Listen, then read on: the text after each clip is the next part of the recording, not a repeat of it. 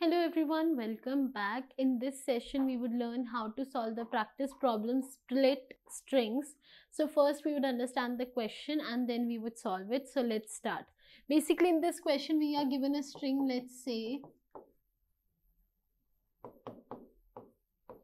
Okay, so basically I need to divide this string. You can say split this string into three parts. Let's say S1, which would contain all the alphabets. Okay, so this is over here. Okay, then the second string is S2. Okay, S2 would contain all the numeric values, that is this 1 2 3. Okay, now S3 would be containing the symbols. Okay, so I have only one symbol, that is hashtag. Now again I have a alphabet, so A. Okay, so basically my output would be this thing.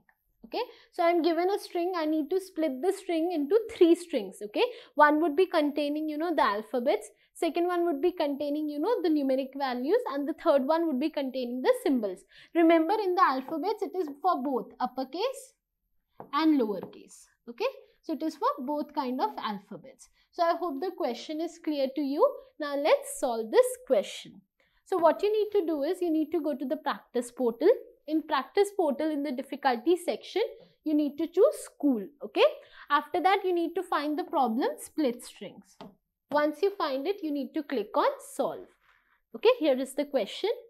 Given a string S which consists of alphabets, numbers and special characters, you need to write a program to split the string in three different strings, S1, S2, S3, such that the string S1 will contain all the alphabets present in S, the string S2 will contain all the numbers present in S, and S3 will contain all special characters present in S. The string S1, S2 and S3 should have characters in same order as they appear in the input. Okay, so you cannot change the order. I hope the question is clear to you. Now we would code it over here. So let's start.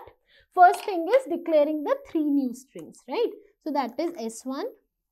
Let's do like this. S1, comma S2, comma S3, okay, equal to double quotes, then comma, quotes, then after this comma and quotes. Okay, after this I need to apply a for loop on the given string, right?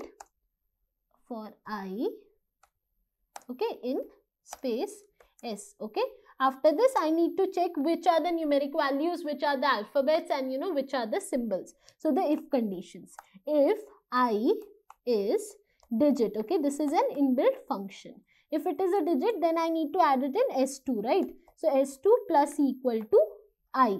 Okay, now this is if for digit, right? Now elif, okay, elif I is upper, that means uppercase, then and, okay, or you can say or if I is lower, okay, that is for lowercase. Okay, if this is the condition, then you need to add them in S1, right? After this, the last condition is for symbols. So else you need to add all the remaining things in S3, right? Now I just need to return with the values of S1, S2 and S3, right? S1, comma S2, comma S3. Now I need to check if the solution is correct or not. So I would click on compile and the compilation is completed. 1 second. My output is matching with the expected output. So now I would submit the problem. Okay, so let's submit it. So the problem is solved successfully, and this is how you solve the practice problem split strings. So I hope this video was helpful for you and you guys enjoyed it. If you guys have enjoyed the video, make sure you click on the like button and subscribe our channel. And thank you for joining me today. Thank you.